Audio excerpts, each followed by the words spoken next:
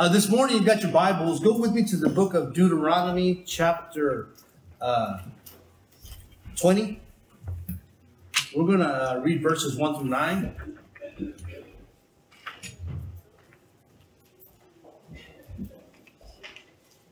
Deuteronomy chapter 20, verse 1. Here the Bible says, "Now when you go out to battle against your enemies and see horses and chariots and people more numerous than you, do not be afraid of them, for the Lord your God is with you, who brought you up from the land of Egypt. So it shall be, when you are on the verge of battle, that the priest shall approach and speak to the people. And he shall say to them, Hear, O Israel, today you are on the verge of battle with your enemies. Do not let your heart faint. Do not be terrified, or do not be afraid. Do not tremble or be terrified because of them, for the Lord your God is he who goes with you, to fight for you against your enemies, to save you. Then the officers shall speak to the people, saying, What man is there who has built a new house and has not dedicated? Let him go and return to his house, lest he die in the battle and another man dedicate it. Also, what man is there who has planted a vineyard and has not eaten of it? Let him go and return to his house, lest he die in the battle and another man eat of it. And what man is there who is betrothed to a woman and has not married her? Let him go and return to his house, lest he die in the battle and another man marry her. The officers shall speak further to the people and say, What man is there who is fearful and faint-hearted? Let him go and return to his house, lest the heart of his brethren faint like his heart. And so it shall be, when the officers have finished speaking to the people, that they shall make captives of the armies to lead the people." Let us stop there for a moment. Before I get into this, as you know, amen, there is a war in Ukraine. And I know like the news has kind of calmed down from it, but how many know there's still a serious and intense battle going on over there? And I was reading about ministries in that country. I was reading about I'm not even going to try and pronounce their names, amen, because you know they're very hard to pronounce.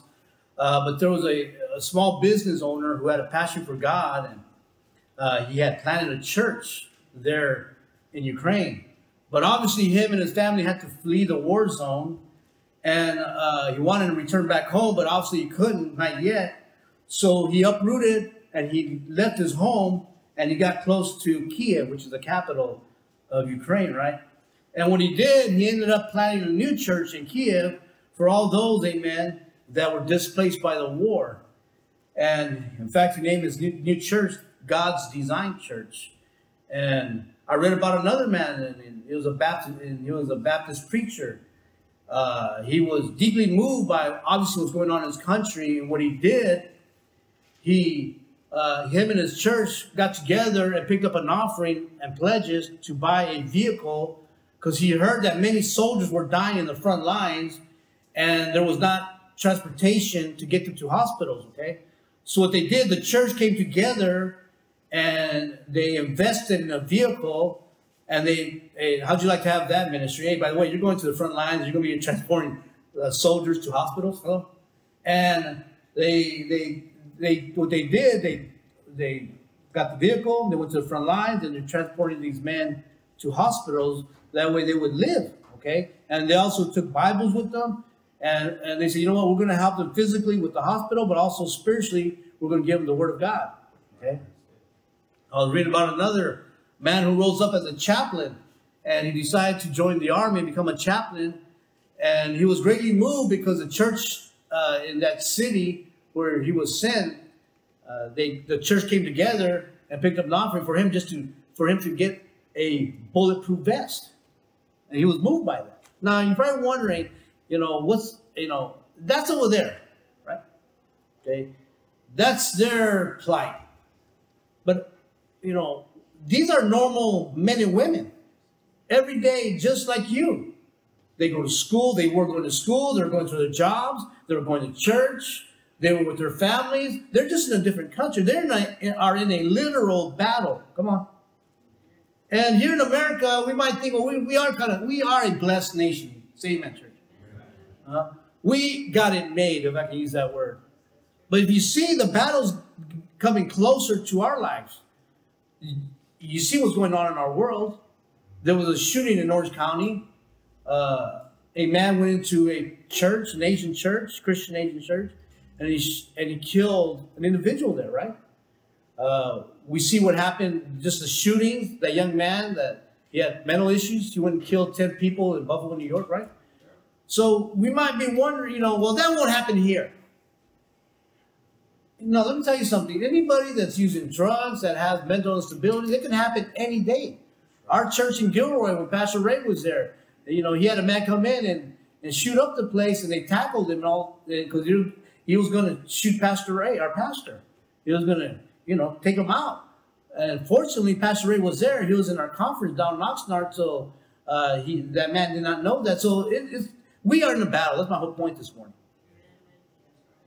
The Bible talks about Ephesians in chapter 6, verse 12, that, we wrestle not against flesh and blood, but against principalities, against powers, against the rulers of the darkness of this world, against spiritual wickedness in high places. Did you know there's a war right now as we speak going on in the heavenlies, and it's a battle over your soul? Right? If you had an attack this morning, it seemed like, hell unleashed every demon to not get you to come to church. All right? Your soul was at stake. Come on. You ever notice that happens only on church days? If you're going to Disneyland, everything is just smooth except for her mouth that she goes, hurry up, you forgot this, you forgot that. But for the most part, everything's smooth. But when it comes to the spiritual things, isn't there always some type of attack for the most part? Your car don't start. You run out of gas. She has an attitude. He's being lazy. Come on. These are attacks. Okay? Now, not only are we in a battle with the enemy over our souls, but how many know that within us there's a battle? The flesh versus the spirit. The spiritual versus the carnal. The Bible talks about that in Galatians 5, verse 17. For the flesh lusts against the spirit, and the spirit against the flesh. And these are contrary the one to the other, so that you cannot do the things that you would. So there is a battle within us. Come on now. You look spiritual, you look all saintly today, but how many know within a drop of the dime we can become the most carnal, most evil person, just like that? Huh? Things will come out of our mouths, amen, that we would never thought of. Okay? So there's a battle going on. But unfortunately, there are people throughout our nation in general whose biggest battle today was simply trying to get to church. If you're battling if you're forcing yourself just to come to the house of God, Houston, we got a problem. Hello? Because if we are born again, if we have the Spirit of Christ in us, the obvious would be that we would want to be in the presence of God, that we want to be in His house, that we would desire to hear His word for our lives, that we would desire to seek His will for our lives.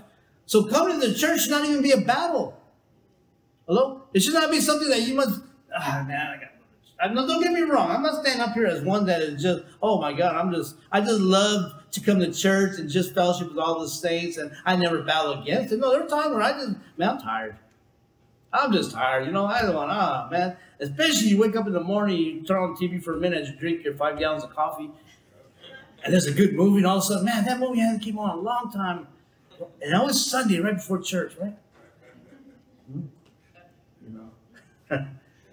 But the battles, this should not be a battle to come to church. Even though we will fight, then we'll attack. I'm talking about the personal desire to be in the house of God. If there's not a desire, you have to battle that, all right, then more than likely you are out of the battle. I don't know if you understand that. See, we are soldiers in the kingdom of God. When you give your life to Jesus, the fight begins. Okay? But this morning, I want to ask you, what type of soldier are you? There are some who are in the front lines, like these men that I mentioned right here in Ukraine, you know, that they are literally in the front lines. There are some in our churches, they are fighting with passion and devotion. You are in the front lines, you're involved in ministry, you're involved in the support of the church financially, you're involved in every outreach, you're involved, amen, in every aspect, and all that you can do, you are in the front line battling. And that's commendable. And thank God for people that are on the front lines, okay? But there are some soldiers who have fallen back. Maybe they've fallen back in the battlefield. They're still fighting, but they're not in the front lines. Come on. There are some in our churches that are wounded, and they're afraid to return to the front line. Because how many know we come into the house of God wounded at times, if not all the time? We are wounded, amen, from maybe a past church experience. Hopefully not this one, okay? Maybe from another church, you got wounded, you got hurt. From a former pastor, a congregation, I don't know, a brother or sister in that church, or even in our church. Come on, we ain't the perfect church. It ain't perfect because you walked in. And I walked in, get it? But maybe some are wounded and they really don't want to get involved. They just, I don't want to go to the front lines. I'm happy sitting in my little corner, amen, in my little part of the pew, amen. Just me and Jesus right here. Just me and Jesus got a good thing going on. I don't want to rock the boat. Come on. There are some, amen, that have lost the desire and will to fight and have given up. They just given up. They did a Roberto Duran, no mas, remember that? They got hit. They got attacked. Come on. And you lose a desire because of neglect, because of carelessness, because of slothfulness. We become, amen, indifferent and apathetic, and we lose the desire, amen, for the things of God, and we just don't fight anymore. Come on. There are some in the house of God who have intentions. They've enlisted into God's army, but for whatever reason, they haven't laced up their boots, amen, and are ready to battle. They heard a message, and they got stirred up, but they didn't follow through with those intentions, and God speak to them, and God stirred their heart up. They left the church, amen, ready to go into the battle, but reality kind of say, I think I'm going to wait. And finally, there's some, amen, who have retreated so far back from the front lines, and now they're fighting for the other side. Come on. Now, let me get to the crew of the message this morning. I believe one of the biggest reasons that Christians are not fighting the good fight is because they have become distracted. Hello? Distracted. We are people that are so prone to distraction. I've noticed that. We're in the house of God, okay? And we can be distracted by so many things. A person gets up, walks to the bathroom. Oh my God, they're going to the bathroom. What's going on there? They're going to the bathroom. That's my sister going to the bathroom, by the way. It's back there. Huh? What's going on? They got to go to the bathroom. You see that couple up there? How come she keeps elbowing him? Huh? Right? Distractions. What does distraction mean? It means your attention is drawn away by other things. Okay? And a bee can fly in here, and you'll be distracted by a bee. And God can be speaking to your heart. Some of you, amen, mind's not even here right now.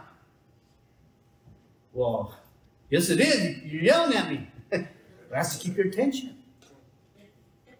Come on. Distraction means your attention is drawn away by other things. And more than likely, 9 times out of 10, is drawn away by other things that are of less significance or importance. My wife, man, when she wants to talk to me and talk serious matters, it's usually when I don't want to talk. Usually when I'm watching A good movie. All of a sudden she wants to talk, right? And I'm listening to her, and I'm like looking at her, but I'm looking like, man, you know how we do it, huh? We look at her, then we look at the TV, like we look like a chameleon with our eyes going both ways like that. And she knows, they know, brothers, that our mind is somewhere else, usually on that. But my wife will tell me, Eddie, where's your mind at? What's distracting you, Eddie? Nothing. But he done with that. No, just kidding. I want to talk about this morning distractions on the battlefield. Because each and one of us, amen, should be fighting the good fight of faith this morning. Well, I'm new. I'm not really spiritual. Okay? Let me tell you something. Then get spiritual.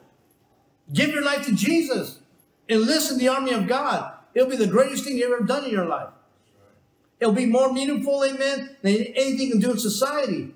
Now, don't get me wrong. There's great things you can do in society. You can do all these good things and all that. But I'm talking about the kingdom of God. I'm talking about eternity, your eternity. I'm talking about the effect your life, amen, can have on others around you. But you must join the battle and become a soldier of Jesus Christ. Well, Pastor, that's for the man. No, let me tell you something. I'm starting to see now in our church that women, are lacing up their boots. And they, amen, are picking up their guns. Come on. Is that a rebuke to us men? I think so. Come on. Mm-hmm.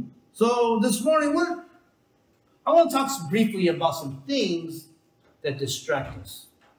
Now, in this portion of Scripture, it's about battling your enemies. Verse 1 says, when you go out to battle against your enemies, you're going to see all the horses and chariots. They're going to be more numerous than you, but don't trip, all right? I got you. I'm the Lord God who brought you out of Egypt, and I made a mighty miracle when I got you out of Egypt, when I delivered you from drugs, alcohol, and sin. So you know what? If I can do that miracle, trust me, amen, I can give you victory over every and any enemy in your life. Okay?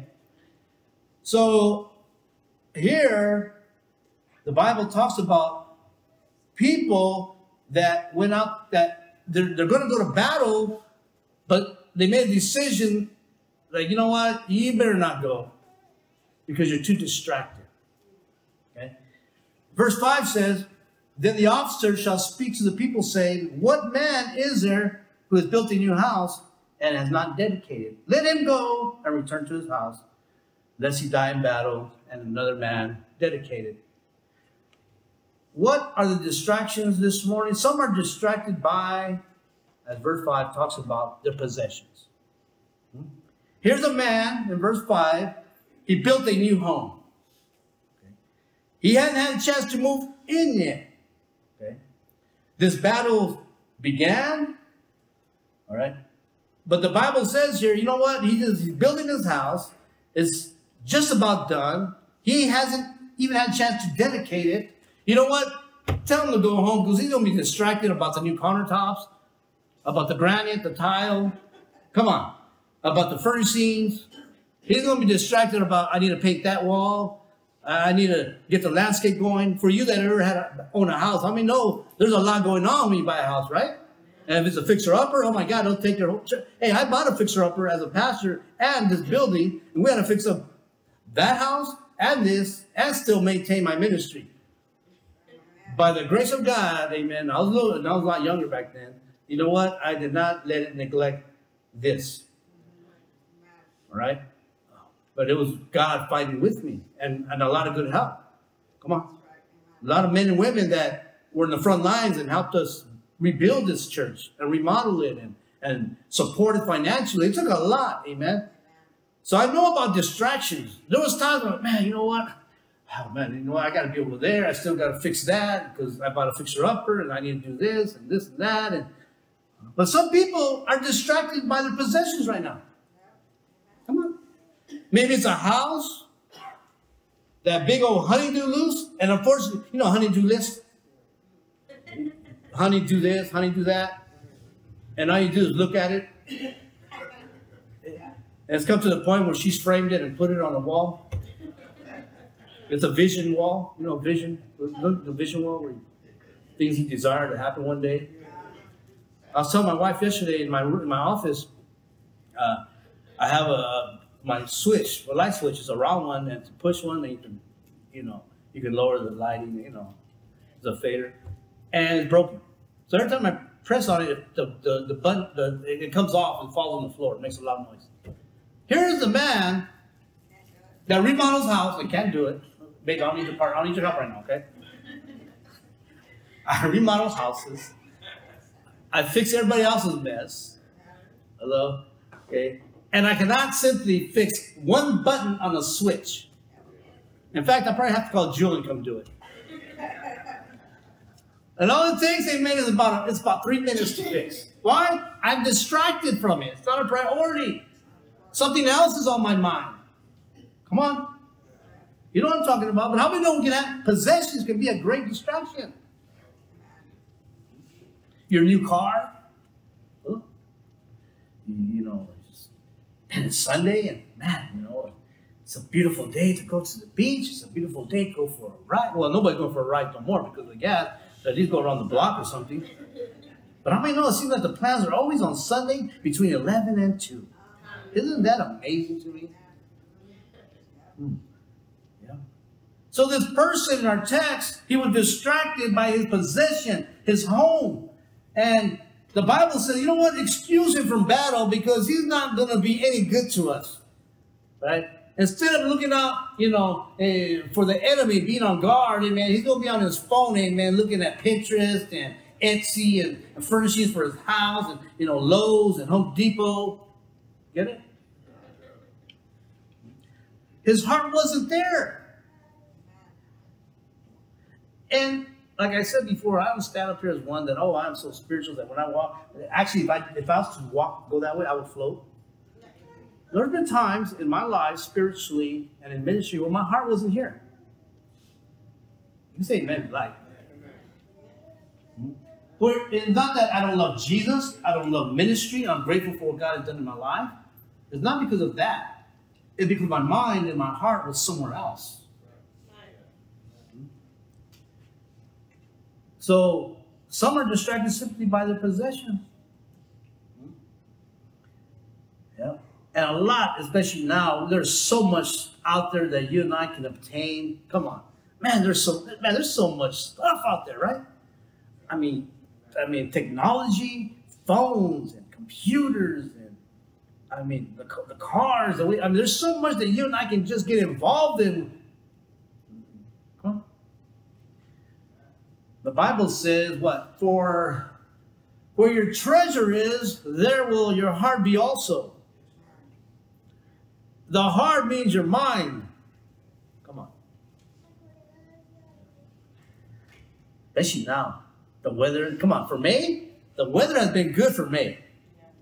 It's not hot. Yeah, we had a hot 1 or 2 days that were hot. Man, the weather's nice, isn't it? Man, it's almost like beach weather. The weather's nice. Been working Monday through Saturday. And man, you know what? Oh, man, I just need a day to myself. I need some me time. You know what? My babies, they haven't been nowhere with me. Yeah. The weather's been perfect lately. The fish are biting. Kids want to go to the park. Man, there's work to do in the yard. The cars need to be washed. The cars. Remember when you didn't even have a car? Now, there's nothing necessarily wrong with these things. But how many keep you out of church? Not today. Thank God you're here today. But how about last week? How about 2 weeks ago? What distracted you from coming to the house of God? And let's get a little bit more deeper. I'm talking about the spiritual things. What has distracted you from prayer daily? The reading of your word. Nowadays, you don't even have to have a Bible. There are 1,000,001 apps you can put on your phone. They will even give you a reminder of the quote and the scripture for the day. You don't have to do nothing but just sit there. I just found out 2 days ago, and correct me, I'm not a technology guy. On my iPhone, you press a button, you'll say, hey, call so-and-so, right? The iPhone. I didn't know. I didn't even have to press that button. I could have said, hey, Siri. Hey, Siri. Anybody got a phone on? It'll go on right now. I did that one time, and then all of a sudden the phone's, why get your phone on right now? Well, just give it mercy. Are you a heart doctor or a brain surgeon? Are you an FBI agent that's on call? What's so bad?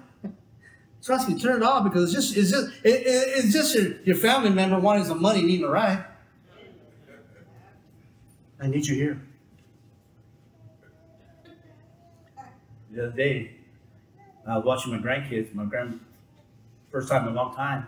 My wife wasn't there. They dropped them off early. So I had to watch a 2-year-old, the 1 and 2. I said, oh God. I told y'all, just come home already. Just tell me you're sick. Just come home. Just go get off early. Who cares? That old person will be all right, because you work with the elderly. He'll be all right. Put him to sleep. Give him some NyQuil. Give him a pill. I need you. Eddie, I'll be there. I'll be there at 6:30. Oh God. So about 30 minutes, things are going good. I'm playing with them. We've got toys. It's going. We got McDonald's. It's on. But then I smell something. 911. One of these kids is pooped. You didn't come home now. Yeah. Yeah. Anyways, I don't know why I talk about that, but talking about kids. Now, there's nothing wrong with these things, okay? Being with our children, being with family, possessions, this nice things we got, amen. But how many know they will hinder and distract us, all right, for those things, amen, that are more important than anything? That is the spirituality of our lives and also the kingdom of God. And being a witness for Christ. Come on. How many of these distract you and hinder you from prayer and the reading of the word, amen? Because how many know we are busy people now? You rush your kids, amen, to sports, to events, to ballet, karate. Come on. All of a sudden, parents are ballet. There's no ballet in the hood. All of a sudden, you're learning ballet. Excuse me. Come on. So many people give their kids everything under the sun, don't they? They provide them what they need and give them what they want. They seem to have it all. But the sad fact is that many fail to share with their children the most precious gift they could ever receive, and that is Jesus Christ and the spiritual things. We are distracted, amen, with all those things where we neglect the most important things for their lives, and that is Jesus Christ. There's nothing wrong with kids going to sports. There's nothing wrong with kids being involved in these things, school, education, amen. But the most important thing, amen, is their spirituality and the condition of their young souls. For if you have noticed, amen, they are more apt to get involved in wickedness and evil and sin at an earlier age than when you were growing up. Right? Yeah. So, let me move on. Here in our text, amen, verse 5 says, you know what? That dude's distracted by his possession in his house. You know what? Tell him to go home. Go home, go mow the lawn. We don't need him. He's going to affect the other people. Verse 6 says, also, what man is there that has planted a vineyard and not eaten of it? Let him go and return to his house, lest he die in battle, and then another man eat of it. So verse 5, talking about possession, and verse 6, this is referring to occupation. Okay. Here's a man, he has a job, he's a farmer. He has tilled the land, he has planted the seed, he's waiting on the harvest, and his mind is on reaping the rewards of the harvest. Okay? And the Bible says he must be excused from battle. Why? The same reason as verse 5, because his mind, amen, would not be on the battle. He will endanger himself and also endanger those around him. Says, you know what? Your mind, amen, is always on work. Come on. How many know many people fit the description? They are often referred to as workaholics. Now, I have tremendous respect, all right, for any man who is willing to work. Especially now, because our government has set it up that you don't have to work, right? They made it so easy that, you know, in San Francisco and LA, that they pay you to be homeless. $600 a month, and provide the drugs. And did you know they were putting up, amen, the homeless in San Francisco in the most upscale hotels in that city? And you know what the ironic thing about this? That they would destroy the rooms and they wouldn't stay because they just didn't want to be tied down to anything. Millions and millions of dollars, amen, to stay homeless. So I get it. I give men respect who want to work when you don't have to. But you must understand the Christian life must be a balanced life. We need to balance our work, our prayer, our study. They're important, I get that, but we must make time for them all. But first, Jesus must be first. I ain't got enough strength for that. That's the problem. We spend too much time in one area and we neglect the other. Come on, let's be real. We were talking about this yesterday on the way to our men's discipleship, or on the way back. When I first got saved in our mother church down in Oxnard, I gave the men the schedule we had. We had Monday night prayer, Tuesday night church service. Okay, Wednesday I would go to the men's home and we'd do work there and do Bible studies. We had Friday night service. Saturday usually was outreach, and then Sunday we had Bible study and service. We was in church services almost 1, 2, 3, 4 times a week, and then going out of town, going out of state, ministry, preaching, and plays and all that. I go, now, all you got to do is be in church for an hour and a half on Sunday once a week. And if you can't manage that, ooh, Jesus, you need Jesus. You need to be slapped by the Holy Spirit. An hour and a half. It takes you, some of you men, that long just to comb your hair that you don't got. Huh? Hello? Before it was the women, now it's the guys. Now they got to pluck their eyebrows. Huh? Shave this, shave that. Man, they put more work into themselves than women do now. They look more pretty than women. Beautiful. I don't roll that way, but you know what? Someone's going to come after you keep getting too pretty. Men don't want that. I mean, women don't want that. They want a rugged man. Come on, sisters, say amen. They want a man that gets his hands dirty. A man that will change a diaper. A man, amen, that will change the oil. A man, amen, that don't trip on stuff like that. Huh? You don't want a man with skinny jeans. Like I said, if you come to this church and you're over 30, you have skinny jeans, you'll be escorted out. Imagine you coming in skinny jeans. Oh Lord, that one wasn't bad. God, man, I get traumatized just thinking about that sight. Let's move on. But some are distracted by their occupation, their jobs. Come on. The majority of people I know are willing to give their employer all they have. Amen. Everything, right? Yep. Give them all. How many times they get offered overtime on Sunday? And we say, sure, I need the hours. Thursday comes and the boss needs us. Well, I got to work late. What do? We push God to the side and keep on working. Now, I get it. In the economy we're living in, we need to do all that we can to get by. But we give God the leftovers. God didn't give us his leftovers. He gave us his best, the Bible says. He gave his only begotten Son. For our lives, for our soul, for our eternity. And here we go, amen, just giving God the leftovers of whatever we have left throughout the week. Come on. Or throughout the day, right? I'm tired. Here I am, Jesus. Thank you for the bite. That's it. No, you need to get up early. The Bible says get up early to seek God early. The Bible says. To be in your word. Study it. Now, if anything, if you have struggle in reading the Bible, at least come to church so you can at least hear it and follow along as you read it.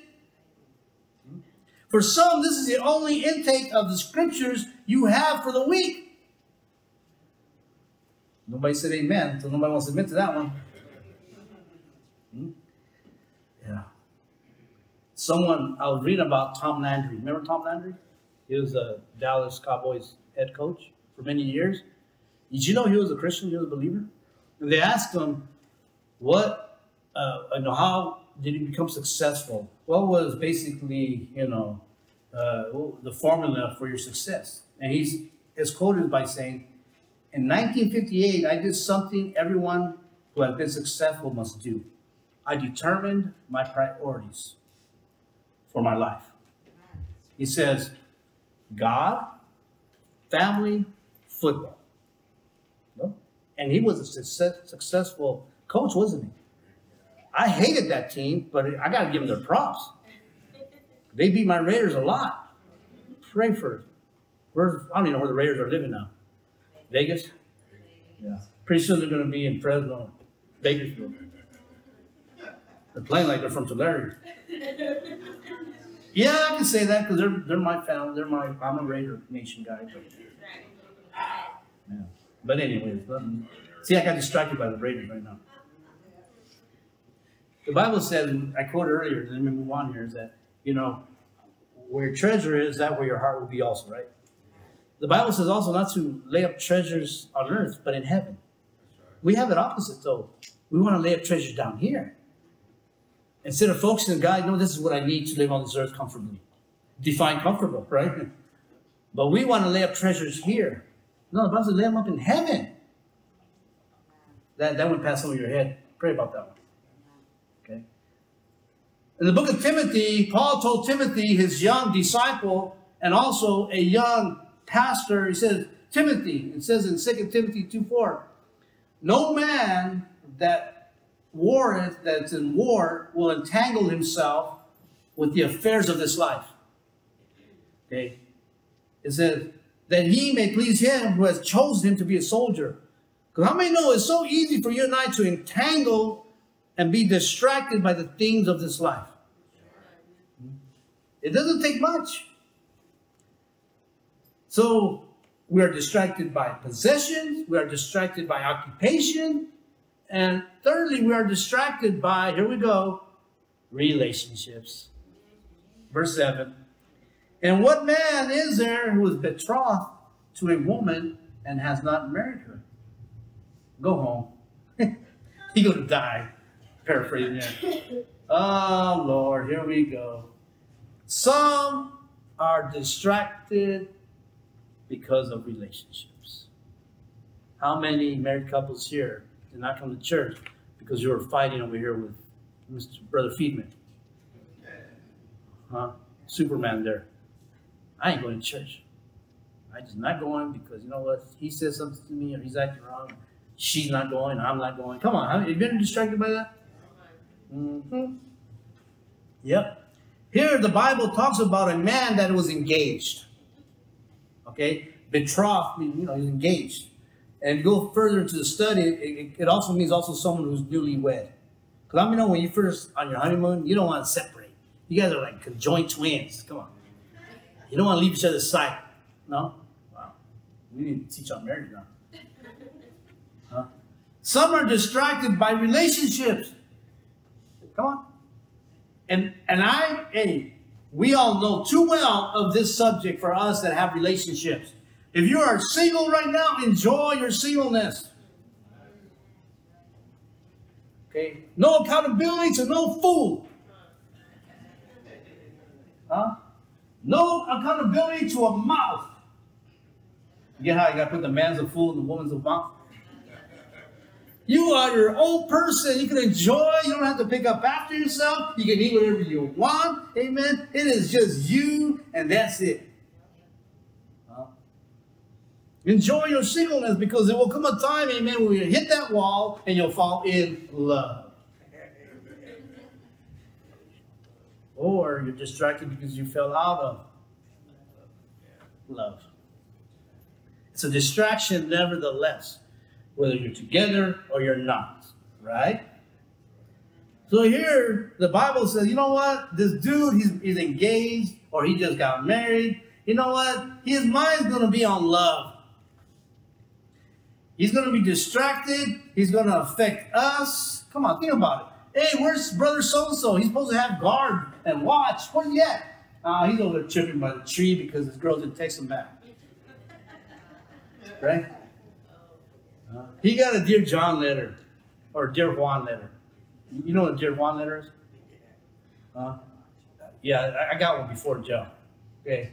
It says, Dear Eddie, unfortunately, the circumstances have come to surface that I have realized that you're not the Juan for me.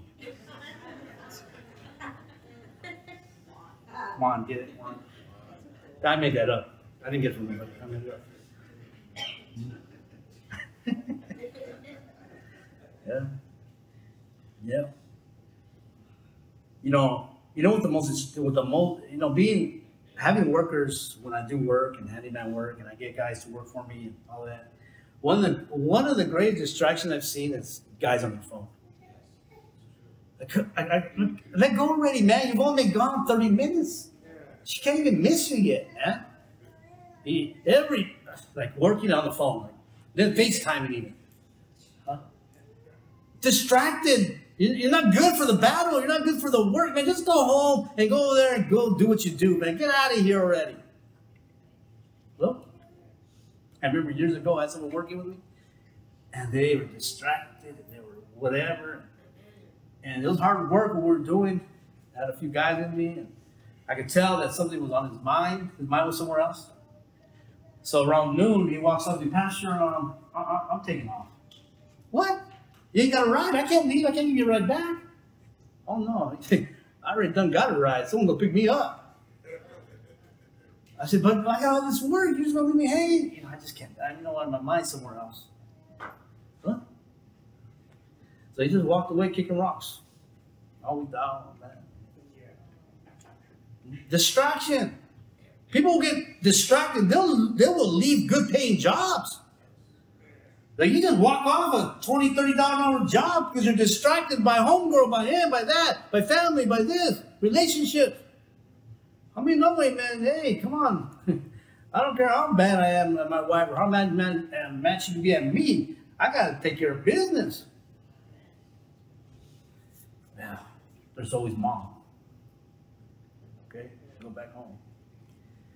This guy in verse 7 was excused from the battle because he'll probably affect everyone around him.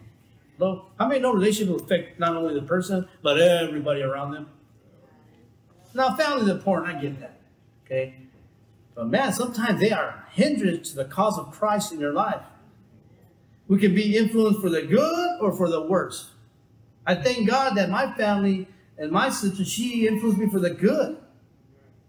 Okay? She wasn't distracted whatever was going on in her life enough to pray for me and to invite me to church and to take me to church and to work with me, her and her husband, amen, and to take me to the men's home. I'm sure she had problems at home. I'm sure she had issues with whatever, but she wasn't distracted enough not to work with me and get me to that men's home. But now, I mean, we have problems in relationship. We don't want to talk to no one about Jesus. In fact, we doubt Jesus at all. Let me move on. So if it's not possessions that distract us, if it's not work, occupation, if it's not relationship, it's something more personal. Verse 8. The officers shall speak further to the people and say, what man is there who is fearful and faint-hearted? Let him go and return to his house, lest the heart of his brethren faint like his heart. Some are distracted simply by fear. Come on. They say, you know what? You know, your spirit and your cowardness is going to affect all the men around here. Go home. Coward, stay home. And I'm not trying to be derogatory here, but when I'm talking about that, let me tell you something. The things of God, involvement and ministry, purpose, calling, there's fear there when God is calling us to rise up. Huh? Especially when He's called you into the ministry, whether it's preaching, becoming a couple, and pastoring. It will cause many to run in fear. I have seen it year after year. I've been here 20 years. And people that are called, you challenge them, they got a calling. Hello? Hey, God, I know God wants to use you in this area. Huh? They run off, amen, like a scared rabbit. I get it, it's fearful. When I got involved for the first time, I was scared, and I've been through a lot. I almost got killed on the streets, stabbed, shot at, come on.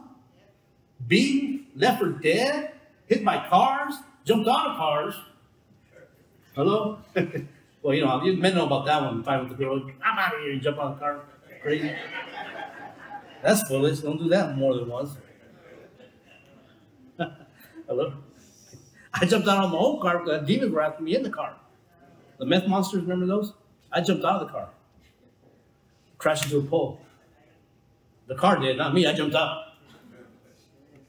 Huh? Come on. But fear, I understand. It was the most, like I said, I've been through all that in my life. Then when it came, for me to be involved in ministry and to get into the front lines in battle, in ministry and ushering and Bible studies and outreach and all the things that we do, amen, I was scared. I ain't gonna lie, I was fearful because it was something new, amen. It was God's work, and it's fearful, right? I knew God would put me in the front lines, amen. I knew I had to be accountable, responsible, that people depended on me and the ministry that I was involved in. It is fearful. Huh? Yeah.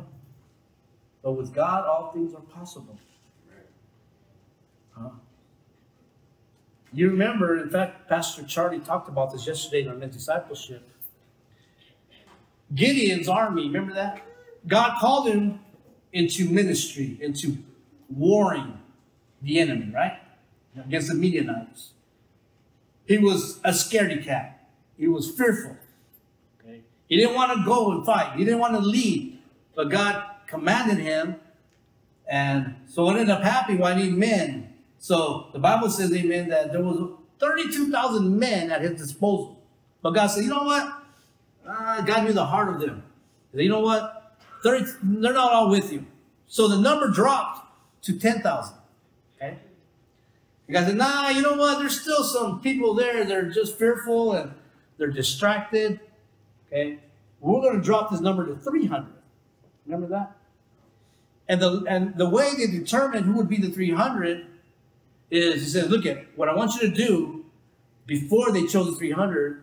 He goes, I want you to get all these men, go to the riverbank and have them go ahead and drink water. So they all went to the riverbank, thousands of them. And he says, now the ones that drink water, they kneel down, they get the water, and they bring the water up to them. Those are the ones you want to choose to fight with you in this battle. So only 300 out of 10,000 got the water. They got it on their knees and they lapped it and they drank. They were keeping point. The other ones were so thirsty, they got all marano, right? He says, those 300 are the ones that are going to fight with you, Gideon. Okay? That got me thinking, why did those 300 do that? I guarantee when it came to, boot camp, military school, that they taught them how to drink water at the river. And those men were paying attention. They weren't distracted. They listened to the instructor. All right? This is how you do it when you come to the river. You got to keep pointing all the time. The other ones were distracted with their girl. They were distracted with work. I guarantee why they were in school. You got any dropouts here? I guarantee you dropped out because you were distracted. Hello? Nobody want to say, no, who wants to admit that they were dropouts? Really, no. Yeah, I'll admit that I'm a dropout. You didn't get my point. Usually we drop out because we're not paying attention. Right? You remember when we went to school? You weren't paying attention? They give you, okay, you know what? You're going to continuation. Tech prep. You didn't pay attention there, then you went to Gateway. Right? With the barbed wire. Hello? Before you knew it, you just dropped out completely because you were distracted, you weren't paying attention, all right? You could not be good for anything, and there we go back to the streets, out to the streets, right? See, here, and I'll bring this to a close, as God says, you know what? You don't need to be fearful, because in verse 4, what did he say? For the Lord your God is, I'm going with you. I'm going to fight for you against your enemies to save you. The victory has already been won. You just got to get involved and go to the front line. All you got to do, amen, is lace up your boots, amen. Put on the helmet of salvation. Put on the armor of God. The victory has been assured. Hello?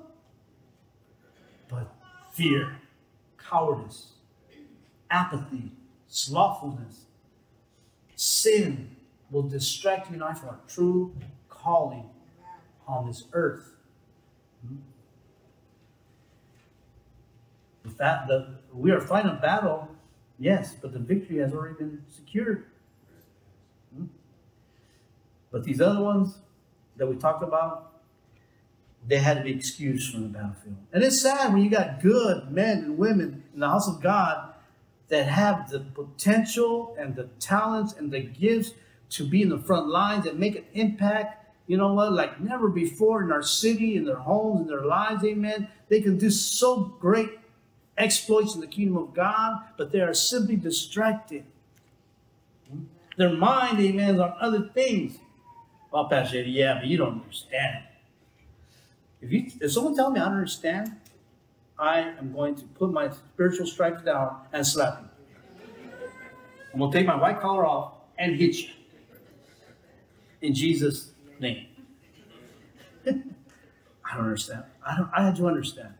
I understand about family problems. I understand about separation and divorce. I understand about troubled kids. I understand about financial instability. I understand about sickness.